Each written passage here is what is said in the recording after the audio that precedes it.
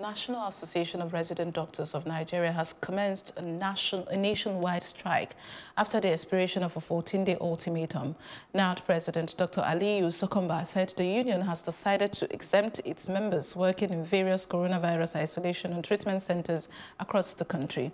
According to him, the union took the decision to go on strike as a result of the failed series of meetings between the doctors and the federal government in the last 2 weeks.